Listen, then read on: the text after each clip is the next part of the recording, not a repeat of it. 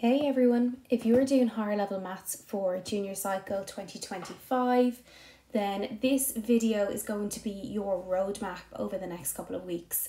I'm going to show you what's likely to come up, the sneaky tricks that examiners use, and top tips to maximise your marks. So let's jump right in. Looking at the patterns over the past few years, there are a couple of things that we notice. So algebra is everywhere. Equations, expressions and patterns always feature, and students are expected to be able to manipulate algebraic expressions and then solve equations.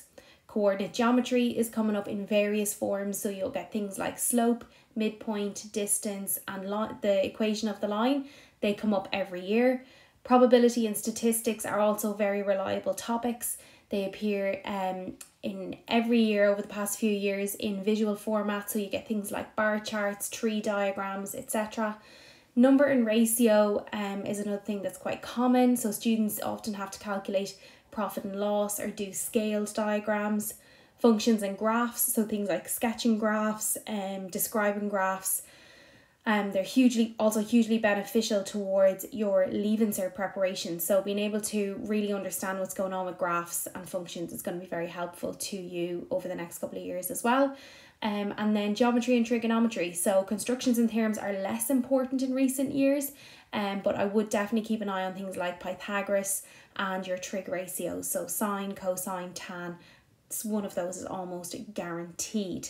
And just to mention to you that there is a limited offer at the moment on the ExamRevision platform, where if you use code 2025 tips, you will get 10% off a revision package. So what do you get with the ExamRevision platform and the complete revision package? Basically, you get hundreds of bite-sized video tutorials that make learning easier for students. So from our university-based research and first-hand experience of teaching in the classroom, ExamRevision have created and built the ultimate learning platform for secondary school students in Ireland. So we have a range of junior and Leaving Cert subjects on our platform, and each subject covers the entire course in detail, providing support right from the basics up to your highest achievable level, which for our junior cycle students is distinctions. Our complete revision package will give you the entire junior or Leaving Cert subjects broken down into these bite-sized videos. You also get PowerPoint presentations, distinction notes, quizzes, exam paper questions and marking schemes, a reflection log and smart adaptive technology that is built into the platform. And again, if you use the code 2025 tips, there is 10% off revision packages at the moment. So based on what we've looked at over the past few years, what are the possible questions for 2025? Statistics is one thing that I'd be keeping a very close eye on. So mean, mode, median, different types of graphs, things like histograms and bar charts. Inequalities have not been a big feature for a few years, so they are a likely comeback. You want to be able to solve inequalities and also be able to graph them. That means making sure you understand and are aware of the different letters for your types of numbers, so your natural numbers, your integers, your real numbers, and how to graph those. Venn diagrams, I would keep an eye on those specifically with 3 different sets. Make sure you know the different notations for Venn diagrams. If you don't know those notations, the question is almost impossible. In terms of number, I would definitely be practicing questions with income tax, interest, VAT, percentage profit and loss. They're almost guaranteed to appear in some form. Functions. So when I talk about functions, we're talking about domain, range, being able to substitute into a function and draw a graph. Very useful here to be able to use your calculator to do that, so definitely practice that over the next few weeks and make sure you're comfortable with it.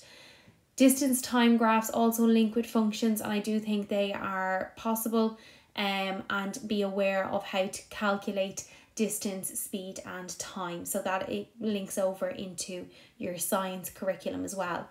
And just to mention that the junior cycle paper in general blends concepts, so each question is likely to be pulling from different areas of the curriculum.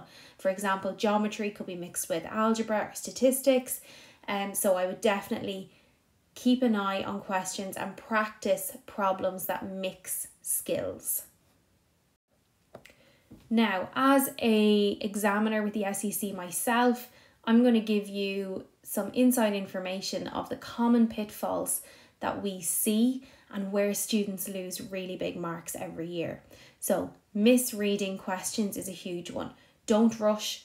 Always underline what you're being asked, especially if it's a multi-step question. So if you're being asked to do more than one thing in a question. Misreading diagrams. The big thing here is that students often assume that diagrams are drawn to scale, and if they are asked for an angle, they take out a protractor and they measure it. Often your graphs are not drawn to scale, so be aware of that. Algebra slips. So these are sign errors, and it's the number one reason students lose marks in algebra. So you want to practice being able to simplify algebraic expressions very carefully. However, I always tell my own students, remember that if you make a distributive error, so that is an error when you're multiplying out signs, if you do that early on in your solution, your examiner will continue to mark your question. So all is not lost, so don't lose complete hope on it, but do practice it. Units and labels. So marks are lost for missing out maybe your centimetre squared or metre cubed, or not labelling your axes or graphs, or in things like coordinate geometry where you're plotting points, not labelling those points. You can lose marks there. Incorrect calculator use. So don't rely on your calculator for logic-based questions. So what I would do is say, when you do a question, always look back and read what was asked of you and think, does this answer make sense in this context? And finally, explain your answer questions. These require a sentence. You will not get full marks for just writing the correct number. You have to use your mathematical knowledge, your mathematical literacy to actually explain your answer.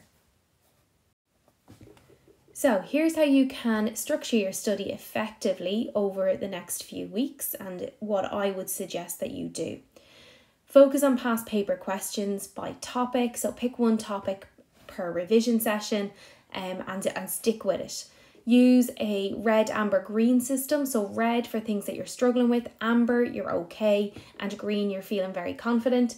I'd prioritise the red questions or the red topics, and then ask your teacher or tutor for help, or you can always go and have a look at the videos on ExamRevision.ie. Mock marking. So this means practice marking your own work with a marking scheme that teaches you where you get marks, but it also shows you where you lose marks. So that's very, very useful for students. Timed practice. So set a timer for 15 or 30 minutes and try small sections under exam conditions. Just put everything away and really give it a go. Verbalize. So you want to say your logic or your explanation out loud. You want to tell somebody else. If you can teach it, you know it. It means you can definitely do it. Use visuals, so things like mind maps, worked examples, and you could pin those maybe to the wall in your room where you study, or in an office, or on the fridge in the kitchen, whatever suits wherever you're doing your revision. And again, if you do want access to exam revision, you can use the code 2025tips to get 10% off at the moment.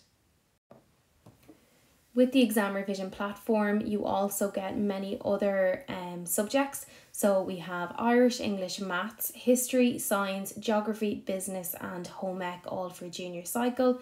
And then for any students who are currently in second year or first year, coming in September 2025 will be French, Spanish and religion.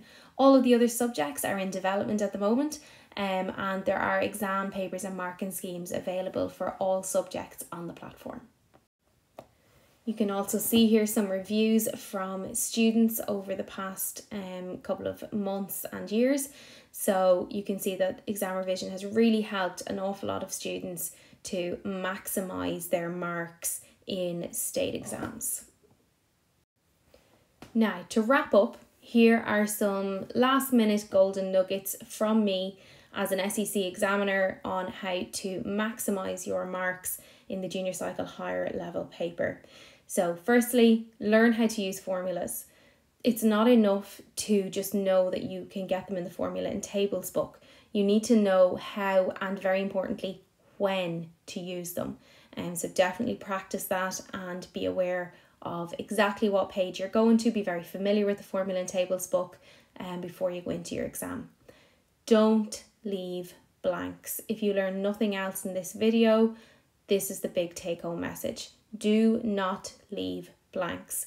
The only way you are guaranteed to get 0 marks is to leave blanks. So don't do it. Use your reading time wisely. So plan which questions you're going to tackle first, and kind of organise yourself at the start of your exam. Don't just launch straight in. That leads me straight into the next tip, which is start with your best question. So you do not need to answer the paper in order. If you find that your favourite question, the thing you're best at doing, is a graphing question, but that's question 5 on the paper, no problem. You can start with question 5 and then move on to other questions. So that means using the time wisely, that reading time, to identify where is your strong question.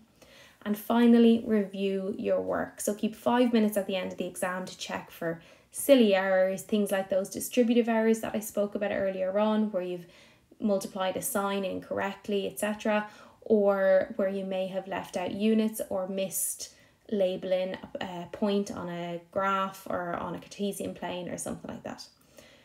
So that is it, your crash course for smashing junior cycle higher level maths in 2025. And again, do remember that there's currently 10% off revision packages with ExamRevision when you use the code 2025 tips.